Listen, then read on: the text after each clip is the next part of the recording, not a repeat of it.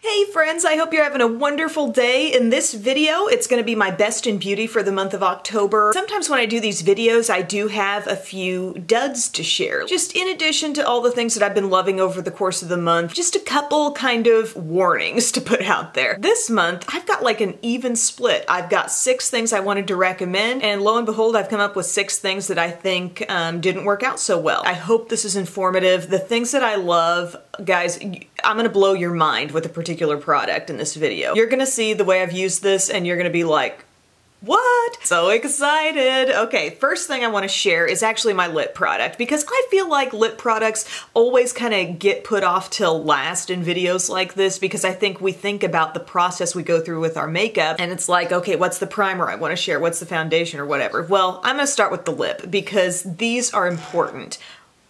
Oh, hello. They're from The Balm, and they are called the Balm Jour Creamy Lip Stains. I purchased these 2 off of their website. I just looked around and I was like, oh, I didn't know they made creamy lip stains. I need to try those. Well, what the heck is a creamy lip stain anyway? My best description of these would be that they go on feeling thin, shiny, glossy, and then they become like a cream lipstick with staying power. I have the Konnichiwa shade on today, and it's like a peachy, kind of nudie color. There's a nice little bit of depth to it. I think it's a great everyday shade, but when you first like look at that shade on the tip of the wand, it looks like lip gloss, it feels like lip gloss, but then give it like 15 minutes of wear time on your lips, and it stops feeling so thin. It becomes a lip gloss with real cling. I think what they're trying to get across here with the name of it being a creamy lip stain is that this is something that feels like a gloss at first, and then it becomes a bit more one with the lips and definitely has enhanced staying power compared to a gloss. I wouldn't say these are anywhere close to the staying power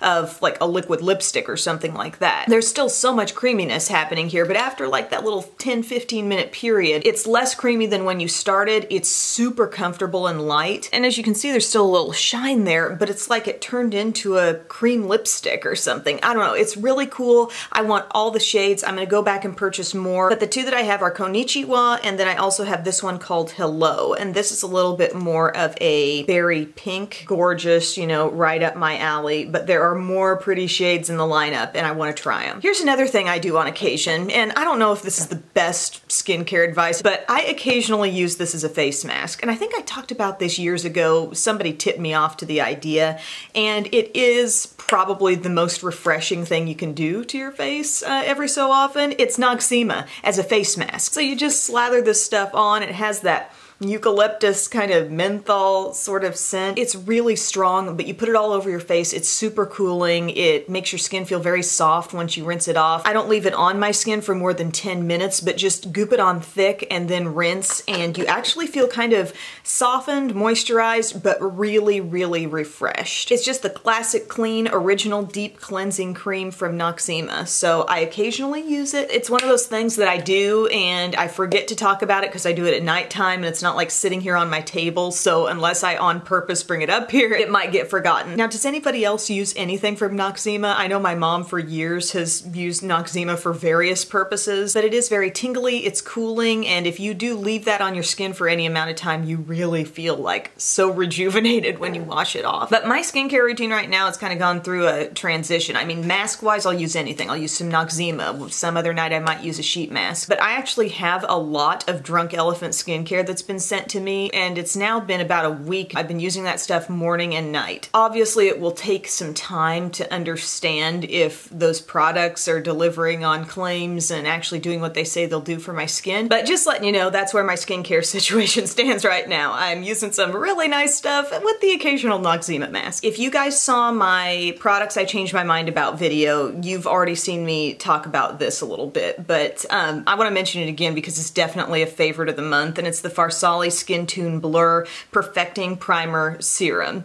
And if you are a feel person, if the experience of applying something to your skin and how that feels and how that perhaps retexturizes the skin, if the whole application of things really means something to you, I think you might really enjoy this. I think what we run into a lot with anything that claims to blur is sort of a thickness. A layer of primer that feels somewhat fluffy at times. Maybe it starts almost balm-like and it has to be worked down down and kind of broken down on the skin or melted down in some way. This stuff starts thin. It looks kind of milky creamy, and when you start rubbing it in, you're like, okay, creamy, creamy, creamy, smooth. Okay, I get it now. Once it gets all blended in, you feel so evened out from a texture standpoint, and I do think it makes a difference in the appearance of foundation that's sitting on top of it. And I like the lightness because I sometimes go for a thick, full coverage foundation. You know, some days I go for something thin, some days I go for something that is like matte, full coverage, not playing around. So pairing that with a thinner primer that's not adding this additional weight to the skin, you know, is kind of a good feeling. And it literally feels good as you blend it in. Like, it's a really cool experience. But the biggest deal about it is probably that it actually does affect the look of your foundation, I think, when you get it on top. And that was kind of my misconception at first. Like, okay, this primer feels kind of nice and cool, but what is it actually doing? I'm not sure that it's doing anything. But as you continue to use it, I think that characteristic of it will stand out for you. Primarily for me, it's the pores on the nose and sides of the nose, and it almost like blurs out, mattifies, gets you really prepped before the foundation goes on. I have had some questions about this powder. This is the Laura Mercier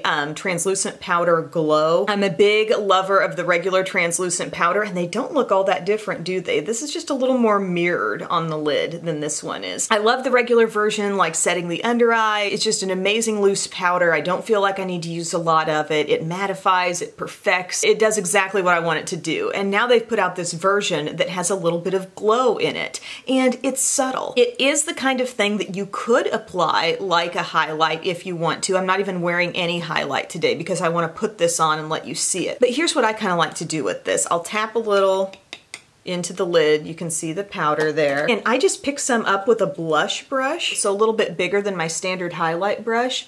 And at the end of my look, I just kind of go over the whole face. I'll even go right over the nose because I feel like what I end up with is a gentle, natural kind of finish all over my face. I should have titled this video, Products That Are Hard to Describe. I didn't make myself less matte, but I gave my skin this subtle sheen that is so not like highlightery, but it's just got a little bit of glow. Let's concentrate a little bit more right in here. It's just the most gentle thing, but it's kind of like, I see it as at the end of my look, let's make this look like the natural surface of skin, you know? Did things start to get too matte? Let's just give it a kiss of luminosity at the end. And that's what I feel like this powder does for me. I would love to hear like the ways you like to use this or the places on your skin that you use it. But for me, I kind of like it all over. Like I said, I will even go over the nose because it doesn't demattify. It doesn't deliver unsightly flecks of shimmer. It just gives the skin that lit from within quality. So I have really been enjoying that. Really, really hard to describe though. I got a biggie coming up, guys, so just a second. Did you guys know Too Faced had a miniature peach palette called Tickled Peach? There it is. It's cute. Obviously, you take a theme that's already really cute and then you make it mini, it gets even cuter. Cuteness factor is at about a 12 here. This is a mini peach palette. It smells like peach. This mini palette has 1, 2, 3 beautifully textured mattes and several just great soft, smooth shimmers as well. If you were a fan back in the day of Bare Minerals Happy Place, like meet your new friend, because this has that beautiful kind of purpley plum. You've got your neutrals. Everything is kind of warm and there is a very clear peachy direction that things can go. It has a little mirror that is totally usable. Anytime I pop this open, I want to use it. And I've got this on my eyes as well today. I've got these 2 peach shades on my lid. I used that in the crease, that in the crease as well. This kind of in my outer corner and buffed out. The dark brown and the medium brown on my lower lash line. I mean, I love the look. I feel like I can get actually quite a few different looks out of this little 8 color palette. It's kind of like Too Faced made their own little Viseart Petite Pro, you know? Side note here before I get into some real juicy details. They also have a sugar cookie mini palette that's sold at Ulta. So this is Sephora, this is Ulta. I don't love this one so much. There were a couple of shades in this that kind of disappointed me. This one's kind of flaky and hard to build up. This shade here I feel like should deliver a lot more than it does. Now it does kind of smell like sugar cookies. And I like that, but it just doesn't deliver quite as much brilliance as this peach one does. I don't know, I like the peachy warmth going on here. If you're not a warm person, maybe steer clear. But I would like to blow your mind in a few ways here. Take your e.l.f. small tapered brush, go into this matte creamy shade right here, pick up a little of that, and just absolutely perfect your under eye area for a second. Beautiful. This is not going to work for every skin tone, but it's just a little happy accident that I uncovered with this product for me. You know how a real hot thing to do was to get the Wet n Wild single in Brulee and kind of set your under eye with that? This totally reminds me of that. It's a beautiful soft texture. These are just powders, guys. They can work in a lot of ways. Also, this shade right here. Maybe you want to just do a little contour with that, huh? It can handle it.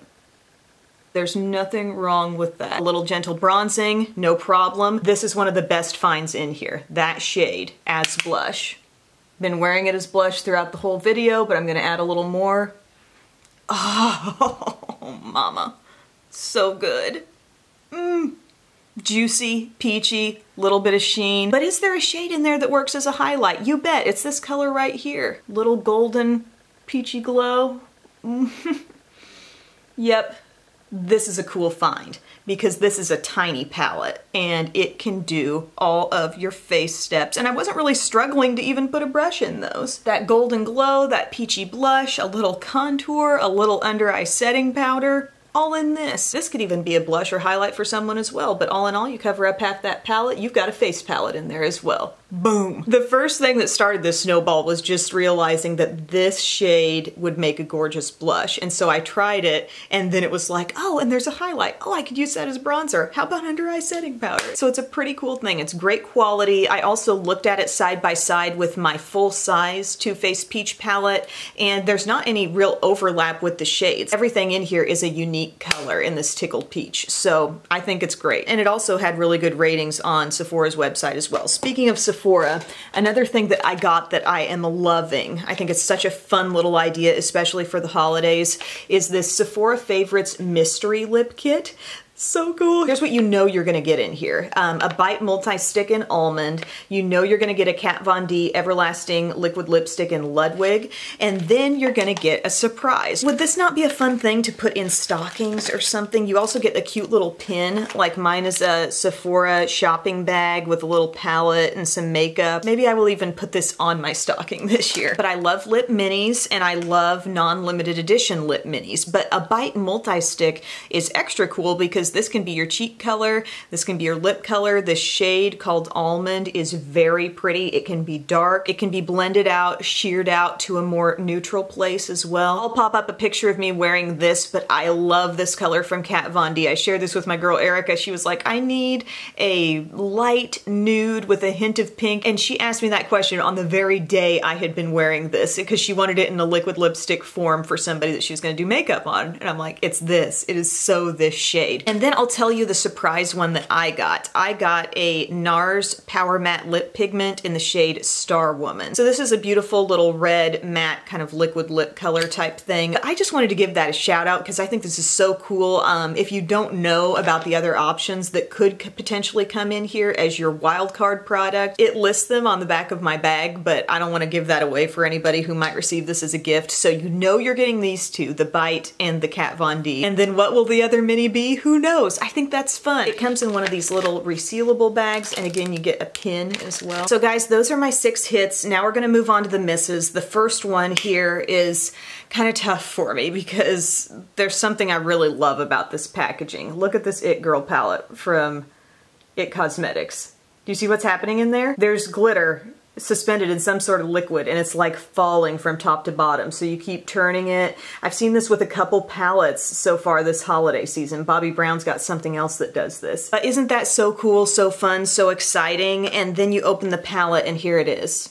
I'm sorry, but I'm not nearly as enthused about the inside as I am the outside, and that's where the problem lies. It is their Naturally Pretty eyeshadow stuff here, and then you also have a Bye Bye Pores blush. It says Rosé, and I like this. This is actually a really pretty blush. I love the kind of neutral quality that it has, and then you work up to a real highlight shade toward the top of that ombre. So that's really beautiful. You've got all these cool mattes on this side. All the shimmers are over here. I was underwhelmed by this gold shade here. I was really not that impressed with the way that applied, but it is kind of one of the statements of the palette, the gold and then also the rusty red down here. So you've got some real warmth, but then all your mattes are so cool. So I set up my crease with my matte midtones, and then I started popping on gold and rust, and I just thought it looked kind of strange. Like they should have given us at least one warmer matte to make all that kind of blend into one. I kind of saved the look by putting some of this bronzy shade in the crease, but even that's not all that warm either. It's not a terrible palette because there are some things in it that I love. I love that highlight shade over here. That's beautiful. It's so smooth.